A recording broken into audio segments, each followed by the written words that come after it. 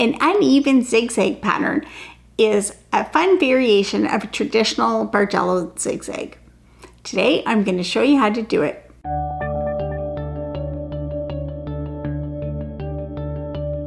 Welcome to Epida Studio. My name is Elizabeth and I help you make beautiful things with quilting, pojagi, and embroidery.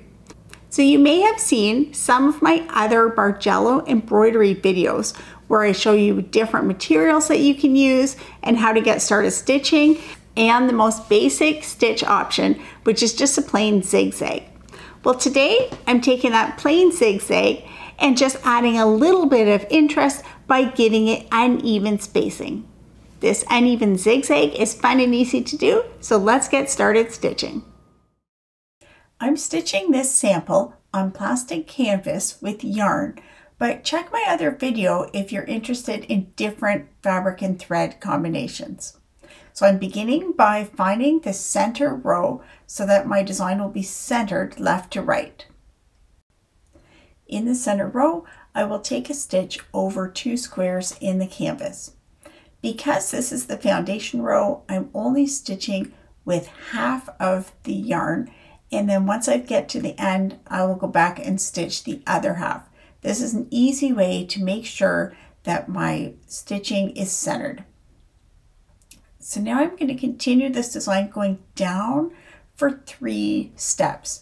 Once I've taken 3 stitches down, now I'm going to begin going up, and I will go up for 5 steps. So the pattern that I'm doing goes up and down in the zigzag, and it switches between 5 steps and 3 steps. So you can see it goes up for 5, down for 3, up for 3, and then down for 5, and so on. Feel free to be creative and use your own numbers to make your zigzag however you want. Once you get to the end of the row, secure the thread and trim it. Then come back and thread the other end of the yarn and stitch the other side of the row in a mirror image.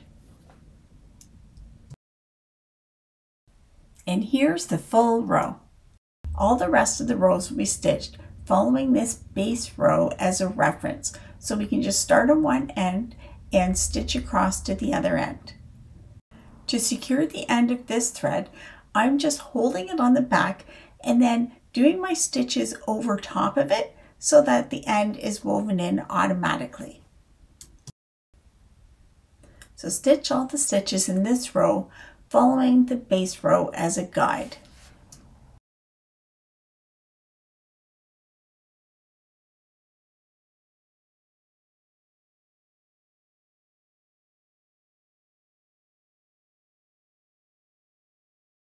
The rest of the rows will stitch in the same way, but at the top and the bottom of the piece there will be partial stitches.